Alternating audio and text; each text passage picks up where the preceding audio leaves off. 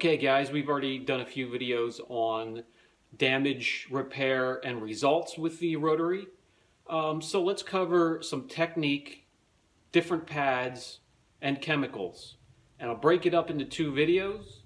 The first one will cover wool pads, and the second one will cover technique with foam pads, just slight differences in each one.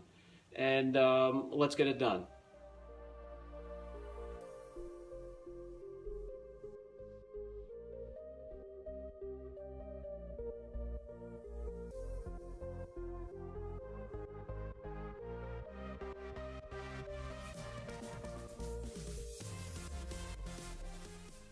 All right, let's talk about pads first. Usually the fast cutting pad is white in color. The medium cutting pad is usually a yellow colored pad. And the finishing pad is white or light blue. With some Resurrection heavy cut cream, we're going to start with the cutting pad, the white pad. It's the heavy, fast-cutting wool pad. I personally spread a thin layer of the product over the panel I'm going to work. At this point, it doesn't matter if there's a little bit of marring. We're going to be doing heavy compounding anyway. No sling whatsoever with this method. We're going to use the heavy-cutting, white-colored wool pad. Speed setting is going to be at 1700. Pressure on the tool is light to moderate. Now, important here, guys. Cutting with the Rotary is best at low speed and low temperature. If you rev that tool up, the surface temperature is going to rise. It's going to rise quickly. And when clear coat gets hot, it has some give to it. If you keep it cool, the clear has no give, and you're going to have the best cut. I hope that makes sense. We're going to move on to hand position. For the heavy cutting portion of this, we're going to keep the hand position towards the top front of the tool, and we're going to apply light to medium pressure. That's going to change every step. You're going to keep the arms moving, arm speed, just keep a steady pace back and forth and never hold in the same spot. I was just motioning there so you pay attention to where I have the left hand on top and front of the tool.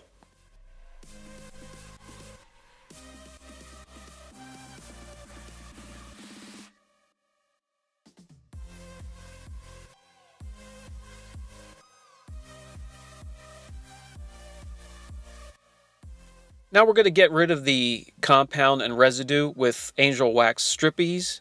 Clean the slate for the next step.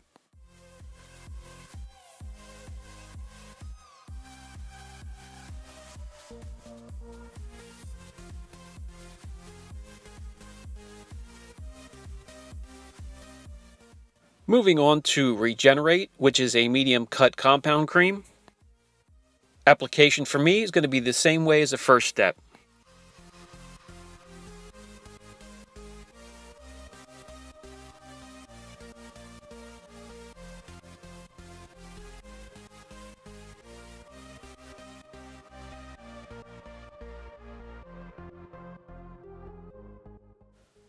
The yellow pad is the medium cut pad or polishing pad. Speed, again locked in at the first setting, which for this tool is 1700. Downforce pressure onto the tool is light.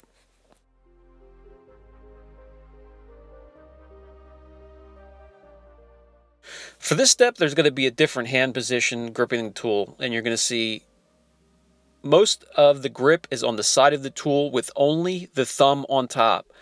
So that means only the thumb is going to be applying down pressure. That's for a reason, because we want very light down pressure, and that's a good way to do it. Arm speed is going to be slow and steady.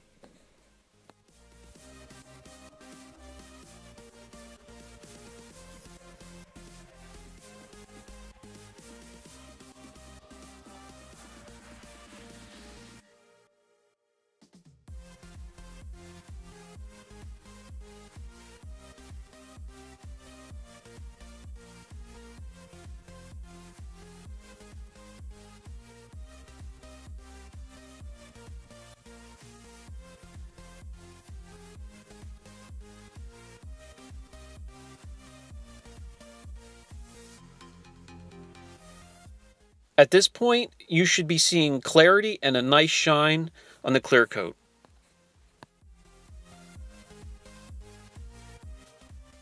And one thing I'd like to add that's important, the left and right hand do not have a death grip on the tool. They're merely guiding it. They're guiding the tool back and forth with only the thumb applying pressure. I have the trigger locked, so there's no squeezing there. We're just guiding the tool.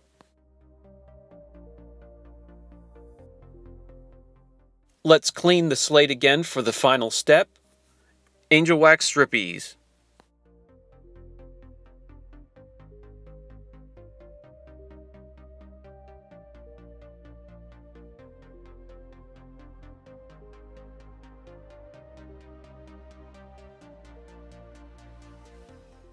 Time for some redemption, an ultra-fine finishing polish, and I'm going to be applying this a little bit different than the first two steps. I don't want to be rubbing and marring. We just want to gently dab some of the product around the panel that we're working on.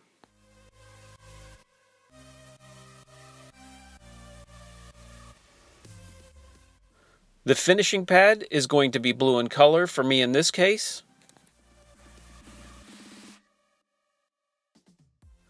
Speed, lowest setting that your tool allows. We're going to spread the product, and then I'm going to show you where to position the hand in this step, and you'll see right here, it is a cradle. We're going to cradle the tool, we're going to lift some weight off of it, and pressure is going to be extremely light onto the panel. Select your speed, lock in the trigger, cradle the tool, and arm speed is going to be slow, extremely slow back and forth. And this is practically jeweling the paint. One thing I don't want to forget, when you get to contours and curves of the panel you're working on, especially with this tool, don't fight it. Let the tool navigate itself through the contour, just merely guide it. Because you don't want to forget, it's usually the peaks of these contours that have the least amount of product, the least amount of paint and clear, if that makes sense.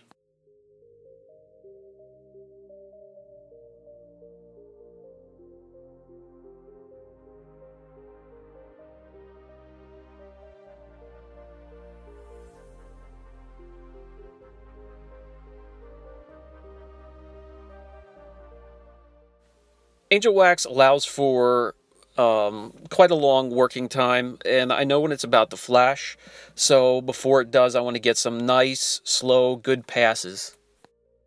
This step here you can do until you acquire the finish you're looking for. Hope that helped, guys.